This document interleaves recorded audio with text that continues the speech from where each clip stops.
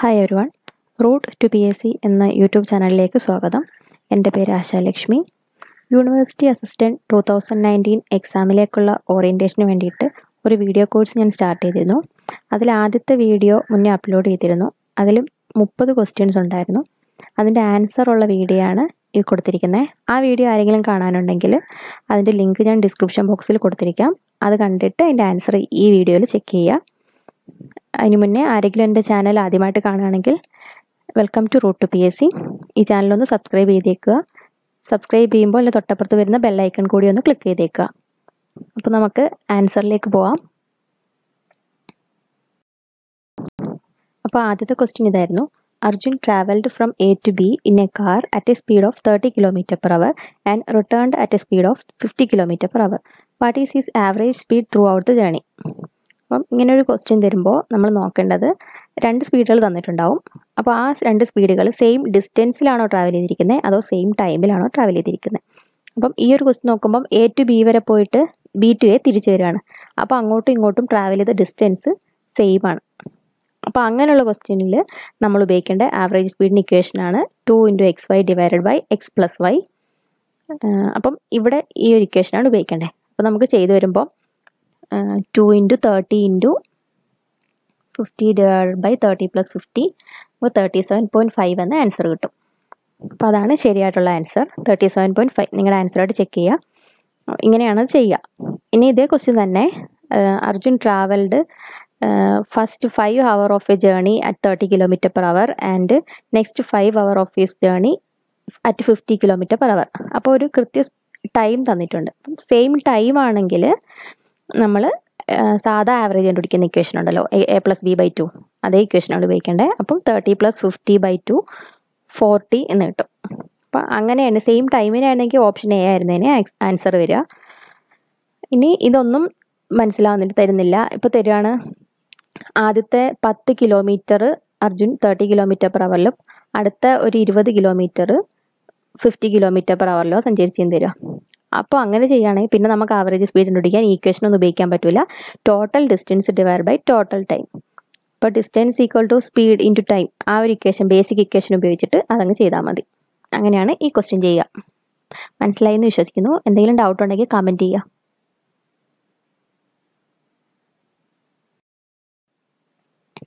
രണ്ടാമത്തെ ക്വസ്റ്റ്യൻ ഇതായിരുന്നു. Average of 10 quantities is 10. When a quantity is removed, the average reduced to 8. Then the reduced quantity is. അപ്പം ഇങ്ങനെ ഒരു quantity remove ചെയ്യുന്ന case വരിക. അപ്പം ഒരു ക്വാണ്ടിറ്റി എന്ന് തന്നെയല്ല, ഒന്നിലധികം ക്വാണ്ടിറ്റി എന്നൊക്കെ വരാറുണ്ട്. പക്ഷെ അതൊന്നും നമ്മുടെ കേരള PSCക്ക് അങ്ങനെ അത്ര ടഫായിട്ടുള്ള ക്വസ്റ്റ്യൻസ് വന്ന് കണ്ടിട്ടില്ല. ഒരു ക്വാണ്ടിറ്റി റിമൂവ് ആവുന്നതേ കണ്ടിട്ടുള്ളൂ. അപ്പം അതുകൊണ്ടാണ് ഞാൻ ഇതിടുന്നത്. അപ്പം ഒരു ക്വാണ്ടിറ്റി റിമൂവ് ആവുന്ന കേസിൽ നമ്മൾ നോക്കേണ്ട 3 കാര്യങ്ങളുണ്ട്. അപ്പം ഈ ഒരു ക്വസ്റ്റ്യനിലാണെങ്കിൽ 10 ക്വാണ്ടിറ്റീസിൻ്റെ എണ്ണം ആവറേജ് 10 ആണ്. 1 റിമൂവ് ചെയ്തപ്പോൾ ആവറേജ് 8 ആയി. അപ്പം ഇതിലിപ്പോൾ ആവറേജ് കുറഞ്ഞു. അപ്പോൾ എത്രയാണ് കുറഞ്ഞത്? എക്സ്, അതായത് 2 കുറഞ്ഞു. 10 8 ആയില്ലേ. അപ്പം 2 കുറഞ്ഞു. അപ്പം നമ്മൾ ഈ ഒരു ഞാൻ ഇട്ടിരിക്കുന്ന പിക്കിലെ B എന്നുള്ള കാര്യമാണ് നോക്കേണ്ടത്. ആവറേജ് എക്സ് കുറഞ്ഞു. അപ്പോൾ അങ്ങനെയുള്ളപ്പോൾ ആ റിമൂവ്ഡ് ക്വാണ്ടിറ്റി കണ്ടുപിടിക്കാൻ ഉപയോഗിക്കേണ്ട ഇക്വേഷൻ ഇതാണ്. New average plus X into original number of quantities. അപ്പം ന്യൂ ആവറേജ് എത്രയാണ്? 8 ആണ്. 8 പ്ലസ് എക്സ് എന്ന് പറഞ്ഞാൽ എത്രയാണ് കുറഞ്ഞത്. അപ്പോൾ ഇവിടെ 10 നിന്ന് 8 കുറഞ്ഞപ്പോൾ എക്സ് 2 ആണ്. X into original number of quantities. അതായത് ഒറിജിനലി അവിടെ 10 ക്വാണ്ടിറ്റീസ് ഉണ്ടായിരുന്നു. അപ്പോൾ ആ 10 എന്നുള്ള എണ്ണമാണ് അവിടെ എടുക്കേണ്ടത്. അപ്പോൾ നമുക്ക് ആൻസർ എന്ന് വരിക 8 പ്ലസ് 2 × 10. അപ്പം 28 എന്ന ആൻസർ വരും. അപ്പം ഓപ്ഷൻ B 28 ആണ് ശരി. ഇനി ഒരു ക്വാണ്ടിറ്റി കുറയുമ്പോൾ എക്സ് ആവറേജ് കൂടുകയാണെങ്കിൽ, അങ്ങനെ ഒരു കേസ് അധികം വരാറില്ല. കാര്യം ഒരു ക്വാണ്ടിറ്റി കുറയുമ്പോൾ ആവറേജ് കുറയാനാണ് സാധ്യത കൂടുതൽ. എന്നാലും എക്സ് കൂടുകയാണെങ്കിൽ മൂന്നാമത്തെ ഇക്വേഷൻ ഉപയോഗിക്കണം. New average minus X into original number of quantities. അപ്പോൾ ആ ഇടയ്ക്കുള്ള പ്ലസിന് ഒരു മൈനസ് ആവുമെന്ന് മാത്രമേ ഉള്ളൂ. ഇനി ഇതൊന്നുമല്ല, 10 ക്വാണ്ടിറ്റിയിൽ നിന്ന് ഒരു ക്വാണ്ടിറ്റി റിമൂവ് ആയപ്പോഴും ആവറേജ് സെയിം ആയിട്ട് തന്നെ നിൽക്കുകയാണെങ്കിൽ ആ റിമൂവ്ഡ് ക്വാണ്ടിറ്റി ആവറേജ് തന്നെയാവും. ഓക്കെ, ഈ 3 കാര്യങ്ങളാണ് ഇങ്ങനൊരു ക്വസ്റ്റ്യൻ വന്നാൽ നോക്കണ്ടേ. ഇതിപ്പോൾ ഒരു ക്വാണ്ടിറ്റി റിമൂവ് ആകുമ്പോൾ ഉള്ള കേസാണ്. ഇനി ഒരു ക്വാണ്ടിറ്റി ആഡ് ആകുമ്പോൾ ഒരു കേസുണ്ട്. അതിന് ഞാൻ ക്വസ്റ്റ്യൻ ഇട്ടിട്ടില്ല. അതിൻ്റെയും ഇക്വേഷൻ ഇതേ സെയിം ഇക്വേഷൻ തന്നെയാണ്. അത് ഞാൻ ഒന്ന് കാണിച്ചു തരാം. ഇതാണ് ഒരു ക്വാണ്ടിറ്റി ആഡ് ആകുമ്പോൾ ആവറേജ് സെയിം ആയിട്ട് നിൽക്കുകയാണെങ്കിൽ ആഡഡ് ക്വാണ്ടിറ്റി എന്ന് പറയുന്നത് ആവറേജ് തന്നെയാവും. ഇനി ഒരു ക്വാണ്ടിറ്റി ആഡ് ചെയ്യുമ്പോൾ ആവറേജ് എക്സ് കൂടിയാൽ അതാണ് നോർമൽ കേസ് അല്ലേ, ആവറേജ് എക്സ് കൂടാനാണ് നോർമൽ കേസ്. അപ്പോൾ അങ്ങനെ വരുമ്പോൾ ന്യൂ ആവറേജ് എന്ന് പറയുന്നത് ആഡഡ് ക്വാണ്ടിറ്റി എന്ന് പറയുന്നത് നമ്മൾ നേരത്തെ മറ്റേതിൽ കണ്ട അതേ equation, order of equation same ആണ്, പക്ഷേ നേരത്തെ കണ്ടതിൽ ആവറേജ് എക്സ് കുറഞ്ഞാലാണ് ആദ്യം പറഞ്ഞത്, ഇതിൽ രണ്ടാമത്തത് ആവറേജ് എക്സ് കൂടിയാലാണ്. അത് മാത്രം തിരിഞ്ഞു എന്നുള്ളൂ. നോർമൽ കേസിൽ എപ്പോഴും ന്യൂ ആവറേജ് പ്ലസ് ആണ് വരുന്നത് നോക്കുക, ഓർത്താൽ മതി. അപ്പം ഈ ഒരു 3 കേസുണ്ട് 2 കാര്യത്തിലും. അപ്പം അതായിരുന്നു ആ ക്വസ്റ്റ്യൻ. മനസ്സിലായെന്ന് വിശ്വസിക്കുന്നു. ഇനിയൊരു മൂന്നാമത്തെ ക്വസ്റ്റ്യൻ ഇതായിരുന്നു. Average weight of 40 students is 50 kg. When 1 student left and another student joined average became 51 kg. What is the weight of the new student? അപ്പോൾ ഈ കേസിൽ കുട്ടികളുടെ എണ്ണം മാറുന്നില്ല, കാര്യം ഒരാൾ പോയിട്ട് വേറൊരാൾ വരുന്നുണ്ട്. അപ്പോൾ 40 സ്റ്റുഡൻസ് എന്നുള്ളത് 40 ആയിട്ട് തന്നെയാണ് ഇപ്പോഴും നിൽക്കുക. അപ്പോൾ ഈ കേസിൽ നമുക്ക് 2 കാര്യങ്ങൾ നോക്കാം. ആവറേജ് സെയിം ആയിട്ട് നിൽക്കുകയാണെങ്കിൽ റീപ്ലേസ്ഡ് ക്വാണ്ടിറ്റി ആവറേജ് തന്നെയാണ്. ഇതിൽ ആവറേജ് എക്സ് കൂടിയാലും കുറഞ്ഞാലും റീപ്ലേസ്ഡ് ക്വാണ്ടിറ്റി എന്ന് പറയുന്നത് X into number of quantities ആണ്. അപ്പം ഈ ഒരു ക്വസ്റ്റ്യൻ എടുക്കുമ്പോൾ X into number of quantities, X എന്ന് പറഞ്ഞാൽ ഇവിടെ ആവറേജ് നമുക്ക് നോക്കും 50ൽ നിന്ന് 51ലേക്കാണ് ആയത്. ഇപ്പം എക്സ് 1 ആണ്. 1 ഇൻറ്റു നമ്പർ ഓഫ് ക്വാണ്ടിറ്റീസ് 40 തന്നെയാണ്, കാര്യം റീപ്ലേസ്മെൻ്റ് ആയതുകൊണ്ട് 40 മാറുന്നില്ല. അപ്പോൾ 1 ഇൻറ്റു 40 ആണ് ആൻസർ വരിക. നിങ്ങളുടെ ആൻസറായിട്ട് ചെക്ക് ചെയ്യാം.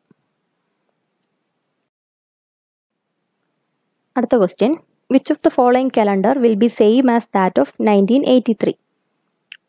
അപ്പം ഇങ്ങനൊരു ക്വസ്റ്റ്യൻ വന്നാൽ നമ്മൾ ചെയ്യേണ്ട കാര്യങ്ങൾ ആ ഒരു പിക്കിൽ തന്നിട്ടുണ്ട്. അപ്പം calendar of A same year കണ്ടുപിടിക്കണം. അങ്ങനെയാണെങ്കിൽ ആ ഇയറിനെ നമ്മൾ 4 വെച്ച് ഡിവൈഡ് ചെയ്യണം. 4 വെച്ച് ഡിവൈഡ് ചെയ്തിട്ട് ആൻസർ ഒന്നും നമുക്ക് വേണ്ട, റിമൈൻഡർ മാത്രം മതി. അപ്പോൾ അങ്ങനെ ആകുമ്പോൾ 4 വെച്ച് ഈ ഫുൾ ഇയറിനെ ഡിവൈഡ് ചെയ്യേണ്ട, അതിൻ്റെ ലാസ്റ്റ് 2 ഡിജിറ്റിനെ മാത്രം ഡിവൈഡ് ചെയ്താൽ മതി.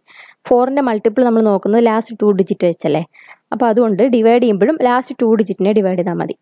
അപ്പോൾ അങ്ങനെ ഡിവൈഡ് ചെയ്യുമ്പോൾ റിമൈൻഡർ നോക്കുക. റിമൈൻഡർ 1 ആണെങ്കിൽ ആ ഇയറിനോട് 6 ആഡ് ചെയ്യുക. ആഡ് മാത്രമേ ചെയ്യാൻ പറ്റുള്ളൂ, സബ്ട്രാക്ട് ചെയ്താൽ ഉത്തരം തെറ്റിപ്പോൾ. നിങ്ങൾക്ക് സബ്ട്രാക്ട് ചെയ്യുന്ന ഓപ്ഷനും ക്വസ്റ്റ്യനിൽ കാണും, അപ്പോൾ അത് തെറ്റായിരിക്കും. ആഡ് മാത്രം ചെയ്യുക.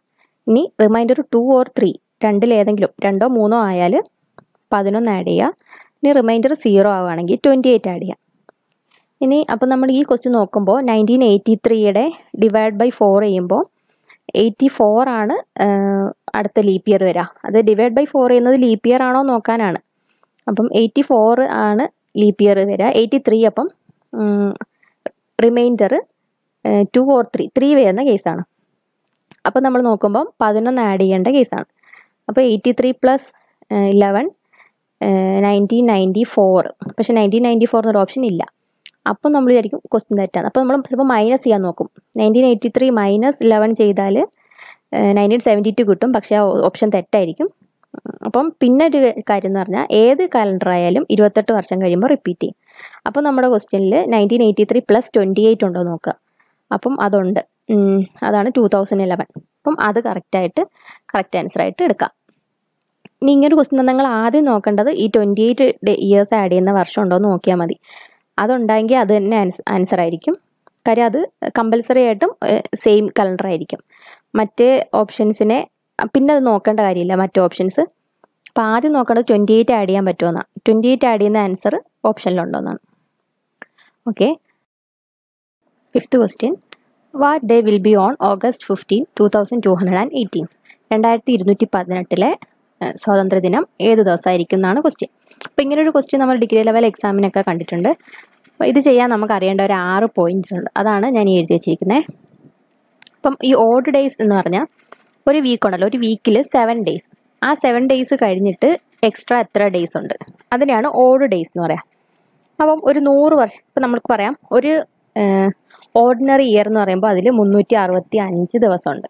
അപ്പോൾ ആ 365നെ നമ്മൾ 7 കൊണ്ട് ഡിവൈഡ് ചെയ്യുമ്പോൾ നമുക്കതിൽ 52 വീക്കും പിന്നെ എക്സ്ട്രാ ഒരു ഡേയും കൂടെ ഉണ്ടെന്ന് കിട്ടും. അപ്പം അതുകൊണ്ടാണ് ഓർഡിനറി ഇയറിലെ ഓഡ് ഡേയ്സ് 1 എന്ന് കൊടുത്തിരിക്കുന്നത്. ഇനിയിപ്പോൾ ലീപ്പ് ഇയർ ആകുമ്പോൾ എത്ര 366 ഉണ്ട് ഡേയ്സ്. അപ്പോൾ ഓഡ് ഡേയ്സ് ഒന്നുകൂടെ കൂടി 2 ആവും. അങ്ങനെ ഇതെല്ലാം ഈ ഓർഡിനറി ഇയറും ലീപ്പ് ഇയറും വെച്ച് അപ്പോൾ ഓരോരോ വാല്യൂസ് കണ്ടുപിടിച്ച് വെച്ചിരിക്കുകയാണ്. ഈ 100ഉം 200 300ൻ്റെയും 400ൻ്റെയും. അപ്പോൾ 100 ഇയേഴ്സ് വരുമ്പം അത് കണ്ടുപിടിച്ചതാണ് എത്ര ലീപ്പ് ഇയറും എത്ര ഓർഡിനറി ഇയറും അതിനകത്തുണ്ട് എന്നുള്ളത് വെച്ച് കണ്ടുപിടിച്ച് നമ്പർ ഓഫ് ഓഡ് ഡേയ്സ് 5 എന്ന് കണ്ടുപിടിച്ചിട്ടുണ്ട്.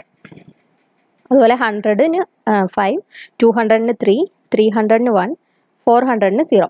അതായത് ഓരോ 400 ഇയേഴ്സ് കഴിയുമ്പോഴും ഓഡ് ഡേയ്സ് 0 ആണ്. അപ്പോൾ അതുകൊണ്ട് ആദ്യം ഇപ്പം 0400 എന്നുള്ള ആ ഒരു ഇയർ ആകുമ്പോൾ അതിൻ്റെ ഓഡ് ഡേയ്സ് 0. ഇനി അടുത്തൊരു 400 ഇയേഴ്സ് കഴിയുമ്പോൾ 800, അപ്പോൾ അതും 0. അങ്ങനെ നമ്മുടെ ഇപ്പോൾ ഈ ഒരു ക്വസ്റ്റ്യൻ എടുത്താൽ 2218 അല്ലേ. അപ്പോൾ അതിൽ 2000 ആകുന്നവരെ 400 വീതം ഓഡ് ഡേയ്സ് 0 ആണ്. ഓക്കെ, അങ്ങനെയാണ് കണക്കാക്കേണ്ടത്. നമ്മൾ ഈ ഒരു ഡേ എന്നാൽ അതിന്ന് എത്ര ഓഡ് ഡേയ്സ് ഉണ്ടെന്ന് കൂട്ടി പോവുകയാണ് ചെയ്യുക. അപ്പം ഇങ്ങനൊരു ക്വസ്റ്റ്യൻ തരുവാണ്. അപ്പം ഈ കാര്യങ്ങൾ അറിയണം. ഈ 100, 200, 300, 400 ഇയേഴ്സിലെ ഈ വാല്യൂ നിങ്ങൾ ബൈ ഹാർട്ട് ആക്കിക്കണം. 100-ൽ 5, അതിന് 2 കുറച്ചിട്ട് 200-ൽ 3, പിന്നെയും 2 കുറച്ചിട്ട് 300-ന് 1. അടുത്ത 400-ന് 0 വരാൻ കാര്യം 7 ആണ്. 7 വെച്ച് ഡിവൈഡ് ചെയ്യുമ്പം 7ഉം അടങ്ങുന്നത് കൊണ്ടാണ് 0 വരുന്നത്. അപ്പം 1357 ഈ ഓഡ് നമ്പേഴ്സാണ് വരുന്നത്. അതിൻ്റെ ഓർഡർ ഇതാണ് 5310 അങ്ങനെ ഓർത്ത് വെച്ചേക്കാം. അപ്പോൾ ഇത്രയും കാര്യങ്ങൾ അറിഞ്ഞാൽ നമുക്ക് ഈ പ്രോബ്ലം എങ്ങനെ ചെയ്യുന്നത് നോക്കാം. അപ്പം ഇപ്പോൾ ഈ ക്വസ്റ്റ്യൻ എങ്ങനെ ചെയ്യുന്നത് നോക്കാം. 2218 ഓഗസ്റ്റ് 15 ഏത് ദിവസമാണ്? നമ്മൾ ചെയ്യേണ്ടത് എന്താണെന്ന് വെച്ചാൽ ഈ ഇയറിനെയും ഡേയ്സിനെയും ഇങ്ങനെ സ്പ്ലിറ്റ് ചെയ്ത് വെക്കുക. അപ്പോൾ ഓഡ് ഡേയ്സ് എടുത്ത് കൂട്ടുകയാണ് ലാസ്റ്റ് നമുക്ക് ചെയ്യേണ്ടത്. ഓക്കെ, അവസാനത്തെ ഓഡ് ഡേയ്സ് എത്ര ഉണ്ടോ അത് സൺഡേൻ്റെ കൂടെ കൂട്ടിയാൽ ഏത് കിട്ടും, ആ ഡേ ആണ് നമുക്ക് കിട്ടേണ്ട ആൻസർ. അപ്പം 2218 എന്നുള്ള ഇയറിനെ നമ്മൾ 2000 + 200 + 17 പ്ലസ് ബാക്കി ഡേയ്സ്. കാര്യം 2218 വരുമ്പോൾ 18 വർഷം തീർന്നില്ലല്ലോ, 17 വർഷമായിട്ടുള്ളൂ. ബാക്കി ഇനി ഓഗസ്റ്റ് 15 വരെയുള്ള മാസങ്ങളിലെ ദിവസങ്ങൾ കൂട്ടിയാൽ മതി. അപ്പം 2000 + 200 പ്ലസ് അതുവരെയുള്ള 17 വർഷം പ്ലസ് ബാക്കി ദിവസങ്ങൾ ഇങ്ങനെ വെച്ചു. ഇനി ഈ 17 വർഷം എന്നുള്ളതില്ലേ 2217 വരെയുള്ള അത് 17 വർഷം എന്നുള്ളതിനെ നമ്മൾ ലീപ്പ് ഇയറും ഓർഡിനറി ഇയറും ആയിട്ട് കൺവേർട്ട് ചെയ്യണം. അപ്പം നമ്മൾ നോക്കുമ്പം നമുക്കറിയാം 4ൻ്റെ മൾട്ടിപ്പിൾസ് ആയിട്ട് വരുന്നതാണ് ലീപ്പ് ഇയർ. അപ്പം നോക്കുമ്പോൾ 4, 2204, 208, 212, 216 ഈ 4 വർഷങ്ങളാണ് ലീപ്പ് ഇയർ ആയിട്ട് വരിക. അപ്പം 4 ലീപ്പ് ഇയർ ഉണ്ട്. ബാക്കി 17-ലെ 13 എണ്ണവും ഓർഡിനറി ഇയർ. അങ്ങനെ സ്പ്ലിറ്റ് ചെയ്ത് വെച്ചു. ഇനി ഡേയ്സിനെ നമ്മൾ സാധാ പോലെ ജനുവരിയിലെ 31. അപ്പോൾ നമ്മൾ നോക്കുമ്പം 2218 ലീപ്പ് ഇയർ ആണോ ഓർഡിനറി ഇയർ ആണോ നോക്കണം. അപ്പോൾ 2218-ൻ്റെ ലാസ്റ്റ് 2 ഡിജിറ്റിനെ 4 കൊണ്ട് ഡിവൈഡ് ചെയ്താൽ നമുക്ക് 4-ൽ അടങ്ങില്ല. 16 കഴിഞ്ഞ് പിന്നെ 2 കൂടെ ഉണ്ട്. അപ്പോൾ അതൊരു ഓർഡിനറി ഇയർ ആണ്.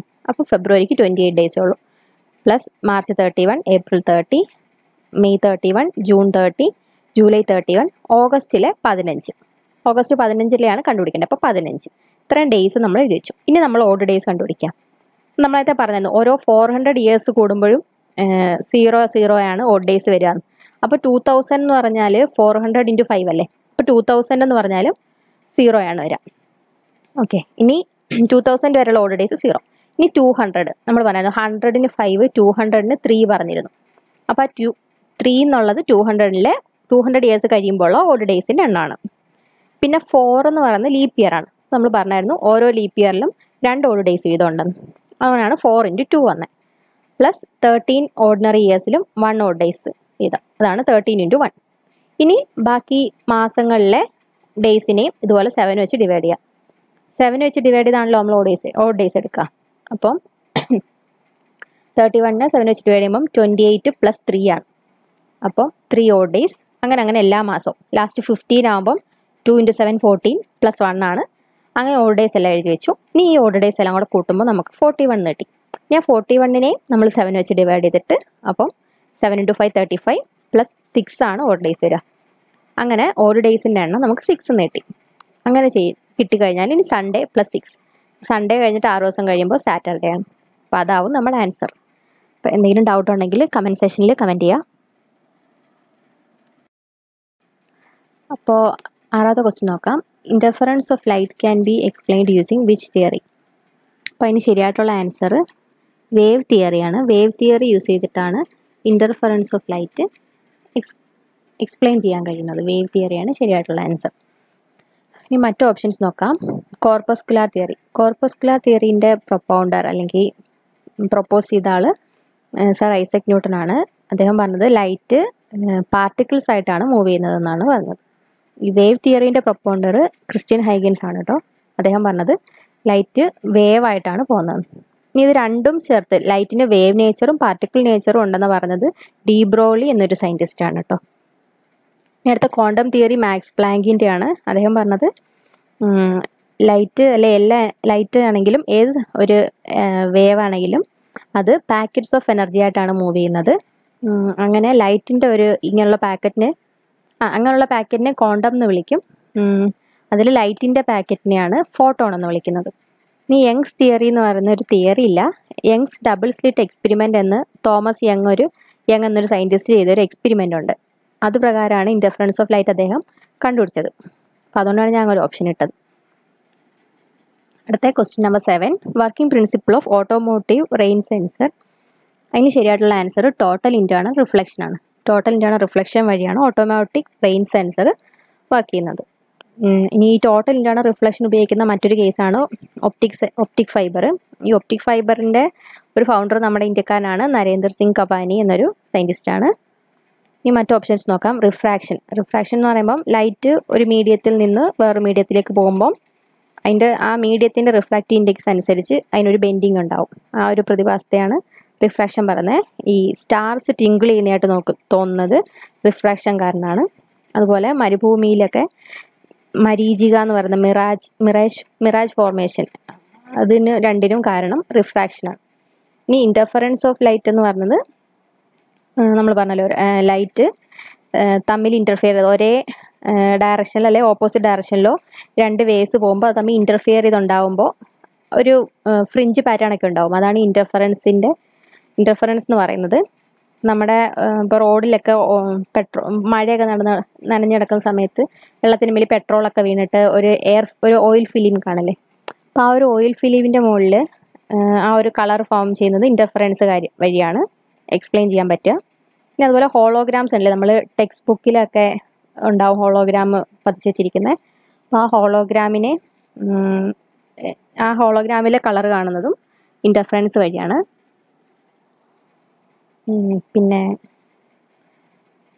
പിന്നുള്ളത് പോളറൈസേഷൻ എന്ന് പറഞ്ഞാൽ ലൈറ്റിലെ ചില പർട്ടിക്കുലർ ഡയറക്ഷനിലുള്ള വൈബ്രേഷൻസിനെ കൺഫൈൻ ചെയ്ത് വെക്കുന്നതിനാണ് പോളറൈസേഷൻ എന്ന് പറയുക. ഒരു നാച്ചുറൽ പോളറൈസിങ് മെറ്റീരിയലാണ് ടൂർമലൈൻ ക്രിസ്റ്റൽ. പിന്നെ ഈ പോളറൈസേഷനായിട്ട് ബന്ധപ്പെട്ടൊരു ലോ ഉണ്ട്, ബ്രൂസ്റ്റേഴ്സ് ലോ. അതുപോലെ പറയാൻ മറന്നത് റിഫ്രാക്ഷനായിട്ട് ബന്ധപ്പെട്ട ഒരു ലോ ഉണ്ട്, സ്നെൽസ് ലോ. ഇത്രയൊക്കെ കാര്യങ്ങളാണ് അതിൽ പറയാനുള്ളത്. Study of light particles is called ആണ് ക്വസ്റ്റ്യൻ നമ്പർ 8. അപ്പോൾ അതിന് ശരിയായിട്ട് ഉത്തരം ഫോട്ടോണിക്സ് ആണ്. ഫോട്ടോണിക്സിനെയാണ് സ്റ്റഡി ഓഫ് ലൈറ്റ് പാർട്ടിക്കിൾസ് എന്ന് വിളിക്കുന്നത്. സ്റ്റഡി ഓഫ് ലൈറ്റ് എന്ന് മാത്രം ചോദിച്ചാലാണ് ഒപ്റ്റിക്സ് ആൻസർ ആയിട്ട് വരിക.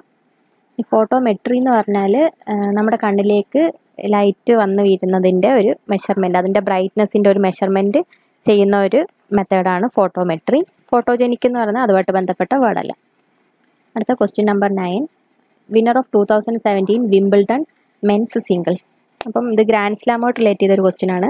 ഒരു കലണ്ടർ ഇയറിൽ 4 ഗ്രാൻഡ് സ്ലാംസ് ആണ് ഉണ്ടാവുക. Australian open, French open, Wimbledon, US open. അപ്പോൾ ഇതാണ് അതിൻ്റെ ഒരു ഓർഡർ. ആദ്യം നടക്കുന്നത് വർഷത്തിൽ ആദ്യം ഓസ്ട്രേലിയൻ ഓപ്പൺ ആവും, പിന്നെ ഫ്രഞ്ച് ഓപ്പൺ, പിന്നെ വിംബിൾഡൺ, പിന്നെ US ഓപ്പൺ. അപ്പം ആ ഒരു ഓർഡർ പഠിച്ച് വെച്ചേക്കുക. ഓൾ ഫ്രണ്ട്സ് വാണ്ടസ് എന്നോ അങ്ങനെ വല്ലതും പഠിച്ചാൽ മതി. ഞാൻ എങ്ങനെയാണ് പഠിച്ച് വെച്ചിരിക്കുന്നത്, ഓൾ ഫ്രണ്ട്സ് വാണ്ടസ്. അപ്പം ഓൾ എന്ന് പറഞ്ഞാൽ ഓസ്ട്രേലിയൻ, ഫ്രണ്ട്സ് എന്ന് പറഞ്ഞാൽ ഫ്രഞ്ച്, വാണ്ട് എന്ന് പറയുമ്പോൾ W ആണെന്ന് ഓർക്കാൻ വിംബിൾഡൺ ആണ്, വൺസസ് എന്ന് പറയുമ്പം US ഓപ്പൺ. അപ്പം അതാണ് ഒരു കലണ്ടർ ഇയറിലെ 4 ഗ്രാൻഡ് സ്ലാം. ഇനി ഇത് 2017 18 വിന്നേഴ്സിനെയാണ്. മെൻസ് സിംഗിൾസും വുമൻസ് സിംഗിൾസും ആണ് നമുക്ക് കറണ്ട് അഫെയർസിൽ വേണ്ടേ. അപ്പം നോക്കുമ്പോൾ 2017 മെൻസ് സിംഗിൾസ് പഠിക്കാൻ എളുപ്പമാണ്. കാര്യം അത് റോജർ റാഫേൽ ആ ഒരു ഓർഡറിലാണ്. നമ്മളെ ആദ്യം ഓസ്ട്രേലിയൻ ആണെങ്കിൽ അത് Roger Federer, French Rafael Nadal, Wimbledon പിന്നെയും റോജർ ഫെഡറൽ, US പിന്നെയും റാഫേൽ നദാൽ. ആ ഒരു ഓർഡറിലാണ് 2017 വിംബിൾഡൺ മെൻസ് സിംഗിൾസ് ഉണ്ടായിരുന്നത്. 2018 ആകുമ്പോൾ ചെറിയൊരു മാറ്റമുണ്ട്. തുടക്കം അതുപോലെ തന്നെയാണ്. ഓസ്ട്രേലിയൻ ഓപ്പൺ റോജർ ഫെഡറർ തന്നെയാണ് ജയിച്ചത്. 2018 ഫ്രഞ്ച് ഓപ്പൺ റാഫേൽ തന്നെയാണ് ജയിച്ചത്. അപ്പം ആ ഒരു ആൾട്ടർനേറ്റ് വന്ന 2 വട്ടമുണ്ട്. പക്ഷെ പിന്നെ 2018 തന്നെ വിംബിൾഡണും US ഓപ്പണും നൊവാക് ജോക്കോവിക് തന്നെയാണ് ജയിച്ചത്. അപ്പോൾ ഈ ഒരു ക്വസ്റ്റ്യനിൽ അതായത് 2017 വിംബിൾട്ടൺ ജയിച്ചാരാൻ ചോദിക്കുമ്പോൾ അതിൻ്റെ ശരിയായിട്ട് ഉത്തരം റോജർ ഫെഡററാണ്. 2017ഉം 18ഉം ഇങ്ങനെ പഠിക്കാം. ഇനി അടുത്ത question 2018 French women's singles winner.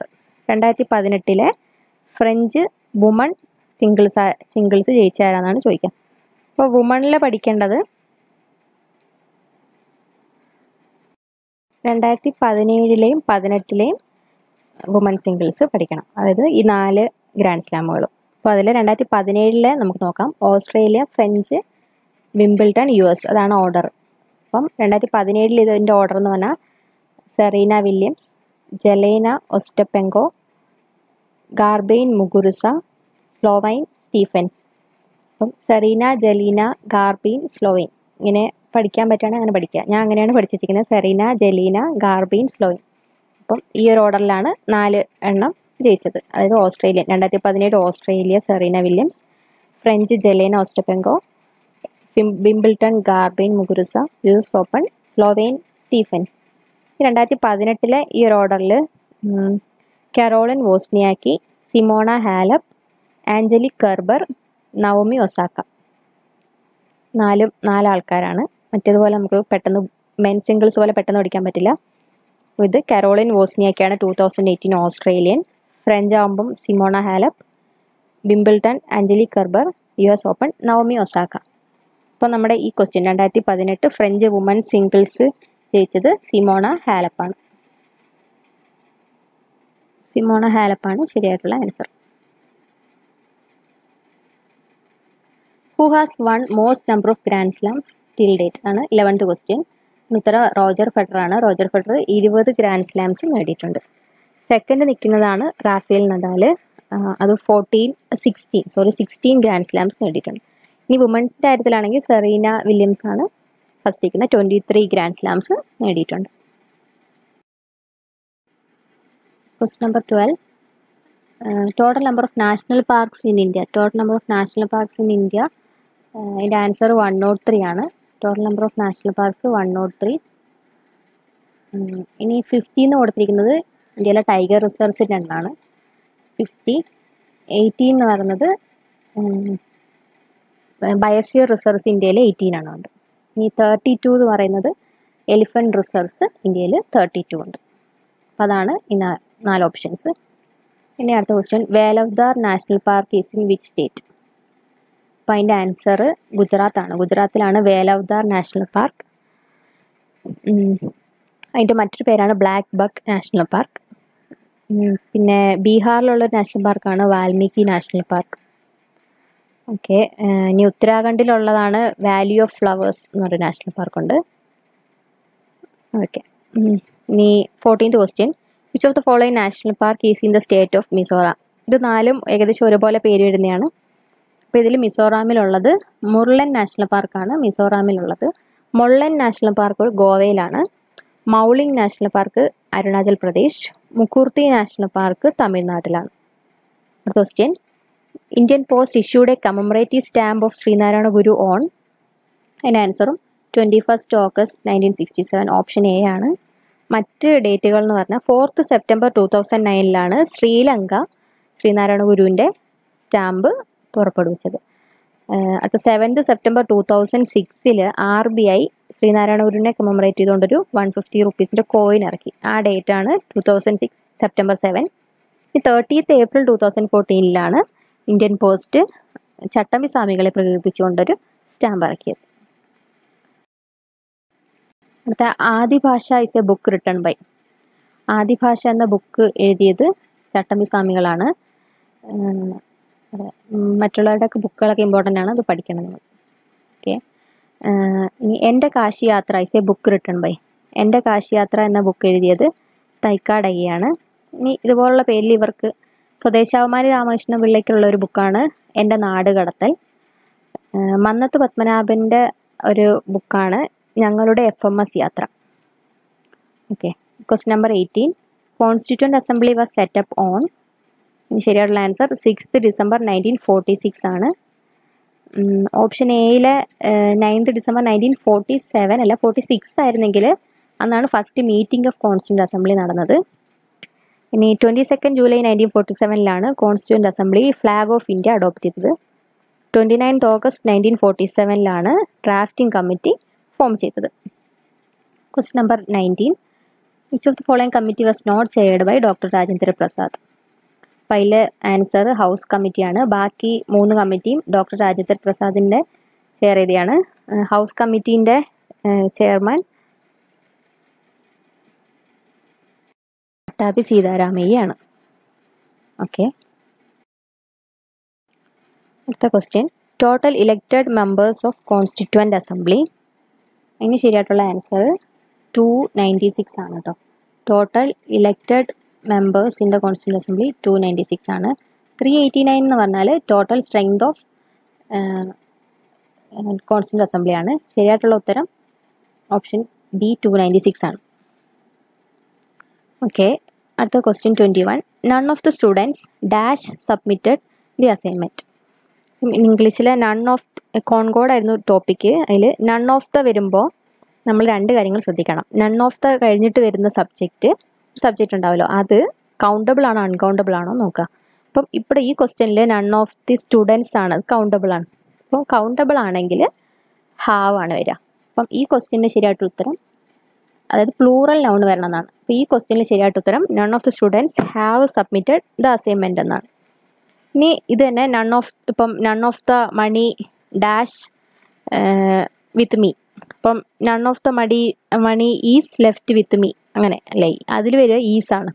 None of the money എന്ന് പറഞ്ഞ സാധനം അൺകൗണ്ടബിൾ ആണ്. മണി നമ്മൾക്ക് എണ്ണാൻ പറ്റുമെങ്കിലും മണി ഇംഗ്ലീഷിൽ അൺകൗണ്ടബിൾ നൗൺ ആയിട്ടാണ് കൺസിഡർ ചെയ്തിരിക്കുന്നത്. അപ്പം അവിടെ വരിക സിംഗുലർ നൗൺ ആയിരിക്കും. അപ്പോൾ none of the money is left with me അങ്ങനെ. ഓക്കെ, ഇനി question number 22. There dash enough money with me now to by that car. അപ്പം ഇതിലും ദെയർ വന്നാൽ ചെയ്യേണ്ടത് ദെയറിന് ശേഷമുള്ള കാര്യം നോക്കുക, അത് കൗണ്ടബിൾ ആണോ അൺകൗണ്ടബിൾ ആണോ എന്നാണ് നോക്കുക. അപ്പോൾ നോക്കുമ്പോൾ മണിയാണ്. മണി എന്താ നമ്മൾ കുറച്ച് മുന്നേ പറഞ്ഞു അൺകൗണ്ടബിൾ ആണ്. അപ്പോൾ എന്തായാലും പ്ലൂറൽ വരില്ല. അപ്പോൾ ആറും വേറും അല്ല. പിന്നെ ഇനി ഈസാണോ വാസാണോ എന്നാണ് നോക്കണ്ടേ. അപ്പം പ്രസൻറ്റിലുള്ളതാണെങ്കിൽ ഈസ്, പാസ്റ്റിലുള്ളതാണെങ്കിൽ വാസ്. അപ്പം ക്വസ്റ്റ്യൻ നോക്കിയാൽ നമുക്ക് അതിൽ നൗ എന്നൊരു വേർഡ് കാണാം. നൗ വന്നാൽ പ്രസൻറ്റ് എന്നാണ് അർത്ഥം. അപ്പോൾ അതുകൊണ്ടാണ് ആൻസർ ഈസ് വരിക. അപ്പോൾ correct answer ഈസാണ്. Question number 23. Choose the correct sentence from below. Many A students are അപ്പോൾ ഇങ്ങനൊരു ക്വസ്റ്റ്യൻ വന്നാൽ ഈ ക്വസ്റ്റ്യനിൽ ശരി ഉത്തരം many A student is present today. Option D ആണ് ശരി. Many A student is present today. അതായത് മെനി എക്ക് ശേഷം സിംഗുലർ നൗണും സിംഗുലർ വെർബും ആണ് വരേണ്ടത്. അങ്ങനെയാണ് ഓപ്ഷൻ ഡി ശരിയായിട്ട് വരുന്നത്.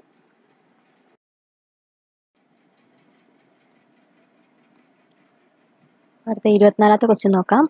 ആദേശസന്ധിക്ക് ഉദാഹരണം അല്ലാത്തതേത്?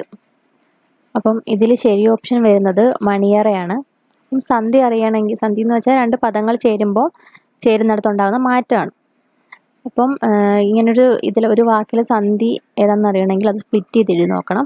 അപ്പോൾ കലവറ എന്നുള്ളത് സ്പ്ലിറ്റ് ചെയ്യുമ്പം കലം പ്ലസ് അറ എന്നാണ്. അപ്പം പ്ലസിന് മുന്നേ ഒരു അനുസ്വാരം, അതായത് 0 എന്നുള്ളത് തന്നെയാണ് അനുസ്വാരം എന്ന് വിളിക്കുക. അനുസ്വാരം അതും ഉത്തരപദം 2ാമത്തെ പദത്തിന് ആദ്യം ഇരിക്കുന്നത് ഒരു സ്വരാക്ഷരമാണെങ്കിൽ അത് ആദേശസന്ധിയാണ് വരിക. അതുപോലെ നിലവറയാണെങ്കിൽ നിലം പ്ലസ് അറയാണ്, അതും അതുപോലെയാണ് വരിക, അതും ആദേശസന്ധിയാണ്. ആയിരത്താണ്ട് നോക്കിയാൽ 1000 പ്ലസ് ആണ്ട്, അതും അനുസ്വാരവും സ്വരാക്ഷരവും വരുന്നുണ്ട്, അപ്പോൾ അതും ആദേശസന്ധിയാണ്.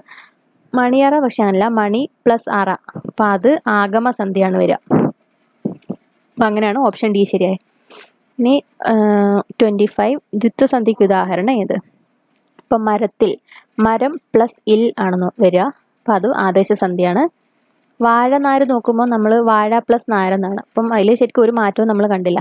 അപ്പോൾ അങ്ങനെ ഒരു മാറ്റം വരാത്ത കേസും ദ്വിത്വസന്ധി എഴുതണം കേട്ടോ, വേറെ ഒന്നും എഴുതരുത്, ദ്വിത്വസന്ധി എഴുതണം. പിന്നെ കടപ്പുറം എന്നുള്ള കടൽ പ്ലസ് പുറമാണ്, അതിൽ ല് പോയിട്ടുണ്ട്, അതുകൊണ്ട് അത് ലോപസന്ധിയാണ്. അടുത്തത് ആയിരത്താണ്ട് നേരത്തെ പറഞ്ഞ ആദേശസന്ധിയാണ്. അപ്പോൾ ശരിയായിട്ടുള്ള ഓപ്ഷൻ ബി വാഴനാരാണ്. ക്വസ്റ്റ്യൻ 26. ആറ്റിൽ ഏത് സന്ധിയാണ്? ആറ്റിൽ എന്നുള്ളതിൽ 6 പ്ലസ് ഇൽ എന്നാണ് അത് എഴുതുക. അപ്പോൾ 6 എന്ന് വെച്ചാൽ റായിട്ട് ചന്ദ്രക്കലേൻ്റെ പേരാണ് സംവൃതോകാരം. അപ്പോൾ റായിട്ട് സംവൃതോകാരം അതിൻ്റെ കൂടെ ഒരു വട്ടം കൂടെ റായിട്ട് സമൃദ്ധകാരം വരുമ്പോഴാണ് ആറ്റിൽ നിന്നാവുക, ഇറ്റ എന്നുള്ള ഇതാവുക. അപ്പം അത് ഇരട്ടിച്ചു, അങ്ങനെ അത് ദ്വിത്വമാണ് വരിക. ആറ്റിൽ നിന്നുള്ളത് ദ്വിത്വസന്ധിയാണ്. Question 27. Which of the following is not an output device? അതിൽ ശരിയായിട്ടുള്ള ഉത്തരം സ്കാനറാണ്. സ്കാനർ ഒരു ഇൻപുട്ട് ഡിവൈസാണ്. ഈ പഞ്ച് കാർഡ് എന്ന് പറയുന്നത് നമ്മൾ തെറ്റിക്കും. പഞ്ചിങ് മെഷീൻ ഒരു ഇൻപുട്ട് ഡിവൈസ് ആണല്ലോ എന്ന് വെച്ചിട്ട് പഞ്ച് കാർഡ് ചിലപ്പോൾ കുത്തും. ഈ പഞ്ച് കാർഡ് എന്ന് പറയുന്നത് പ്രിൻ്ററിനെ പണ്ട് കാലത്ത് വിളിച്ചിരിക്കുന്ന ഒരു പേരാണ്. അപ്പോൾ പ്രിൻ്റർ ഒരു ഔട്ട്പുട്ട് ഡിവൈസാണ്, അതുകൊണ്ട് പഞ്ച് കാർഡും ഔട്ട്പുട്ട് ഡിവൈസാണ്. മറ്റ് പ്ലോട്ടറും സൗണ്ട് കാർഡും ഔട്ട്പുട്ട് ഡിവൈസ് തന്നെയാണ്. അടുത്തത് question number 28. Output resolution of A printer is measured in. Answer dots per inch ആണ്. ഇനി ഫ്രെയിംസ് പെർ ഇഞ്ച് നമ്മൾ മോണിറ്ററിൻ്റെയൊക്കെ ഇത് പറയാനാണ്, റെസൊല്യൂഷൻ പറയാനാണ് ഉപയോഗിക്കുന്നതാണ് frames per inch. Samples per inch നമ്മൾ സ്കാനറിൻ്റെ റെസൊല്യൂഷൻ പറയാൻ ഉപയോഗിക്കുന്നതാണ്. പിക്സൽ പെർ ഇഞ്ച് ഞാൻ ഒരു ഇത് വെറുതെ ഇട്ടെന്നേ ഉള്ളൂ. അപ്പോൾ question number 29. Primary input device of A computer. Primary input device കീബോർഡാണ്. ഇനി ടച്ച് പാഡ് എന്ന് പറയുന്നത് ലാപ്ടോപ്പിലുള്ള മൗസിന് ഇക്വലൻ്റുള്ള സംഭവമാണ്. ജോയ്സ്റ്റിക്ക് ഗെയിം കളിക്കാനൊക്കെ ഉപയോഗിക്കുന്ന ഒരു input ഡിവൈസാണ്. Question number 30. How many members are there in UN security council? അതിന് ശരിയായിട്ടുള്ള ആൻസർ 15 ആണ് കേട്ടോ. ടോട്ടൽ നമ്പർ ഓഫ് മെമ്പേഴ്സാണ് ചോദിച്ചിരിക്കുന്നത്. ഇപ്പോൾ 15. ഇനി ഇതേ ക്വസ്റ്റ്യൻ തന്നെ നമ്പർ ഓഫ് പെർമനൻറ്റ് മെമ്പേഴ്സിനും ടെമ്പററി മെമ്പേഴ്സിനും ഒക്കെ ചോദിക്കാം. ഇപ്പോൾ പെർമനൻറ്റ് മെമ്പേഴ്സ് 5 പേരാണ്. France, China, Britain, USA, Russia, ഈ 5 പേരാണ്. ടെമ്പററി മെമ്പേഴ്സ് 2 വർഷം വീതമാണ് കാലാവധിയിൽ മാറിക്കൊണ്ടിരിക്കും. അപ്പോൾ ഇന്ത്യ നിലവിൽ സെക്യൂരിറ്റി കൗൺസിലിലെ മെമ്പറല്ല, ഒരു 7 വട്ടം ആയിട്ടുണ്ട്. പിന്നെ 193 എന്ന് പറഞ്ഞാൽ UN ആകെ കൺട്രീസിൻ്റെ മെമ്പേഴ്സിൻ്റെ എണ്ണമാണ്. ഇത്രയായിരുന്നു 30 ക്വസ്റ്റ്യൻ. നിങ്ങൾക്ക് എത്ര ചോദ്യം ശരിയായി എന്നും ഉള്ളതൊക്കെ കമൻറ്റ് ചെയ്യുക. ഇനി എന്തെങ്കിലും ഡൗട്ട് ഉണ്ടെങ്കിലും കമൻറ്റ് ചെയ്യുക. ഓക്കെ, പിന്നെ നാളത്തേക്കുള്ള അടുത്ത 30 ക്വസ്റ്റ്യന് വേണ്ടി പഠിക്കാനുള്ള ടൈം ടേബിൾ നോക്കാം. അപ്പോൾ ഇതാണ് 27-ാം തീയതിയിലത്തേക്കുള്ള വേണ്ട ഒരു ടൈം ടേബിൾ. മാത്സിൽ നിന്ന് ടൈം ആൻഡ് വർക്ക്, മെൻ്റൽ എബിലിറ്റിയിൽ നിന്ന് ക്ലോക്ക്, സയൻസിൽ നിന്ന് കെമിസ്ട്രിയിലെ പീരിയോഡിക് ടേബിളാണ് പോർഷനായിട്ട് വെച്ചിരിക്കുന്നത്. കറണ്ട് അഫെയർസിൽ കുറച്ച് വെന്യൂസാണ് സബ്മിറ്റുകളുടെ. G20, G7, നാറ്റോ, ചോകം 2017 മുതൽ 19 വരെയുള്ളത്. ഈ 4 എണ്ണത്തിൻ്റെ ആണ് പഠിക്കേണ്ടത് വെന്യൂകൾ. ഇനി ഇന്ത്യൻ ഫാക്ട്സ് അബൌട്ട് ഇന്ത്യയിൽ ഫ്രീഡം ഫൈറ്റേഴ്സിൻ്റെ ഒക്കെ ഓർഗനൈസേഷൻസ് ആണ് പഠിക്കേണ്ടത്. ഫാക്ട്സ് അബൌട്ട് കേരളയിൽ wild life sanctuaries and national parks. കോൺസ്റ്റിറ്റ്യൂഷനിൽ parts and schedules of constitution. ഇംഗ്ലീഷിൽ ആക്റ്റീവ് ആൻഡ് പാസീവ് വോയിസ്. മലയാളത്തിൽ സമാസമാണ് പഠിക്കേണ്ടത്. പിന്നെ IT ആക്ടിലെ ഇമ്പോർട്ടൻറ്റ് സെക്ഷൻസ് ആണ് IT പഠിക്കേണ്ടത്. പിന്നെ പുറത്തുനിന്നുള്ള ചോദ്യം ജനുവരിയിലെ national and international days important ആയിട്ടുള്ളത്. ഇത്രയും പഠിച്ചിട്ട് ഇതിനുള്ള 30 ക്വസ്റ്റ്യൻസ് ആയിട്ട് ഞാൻ അടുത്ത ദിവസം രാവിലെ 9 മണിക്കോ 10 മണിക്കോ ആ ഒരു സമയത്ത് വീഡിയോ ഇടുന്നതായിരിക്കും. അതിൻ്റെ ആൻസർ അതിൻ്റെ 2-3 മണിക്കൂർ കഴിഞ്ഞ ശേഷം ഇടുന്നതായിരിക്കും. അപ്പോൾ എല്ലാവർക്കും all the best. Thank you for watching.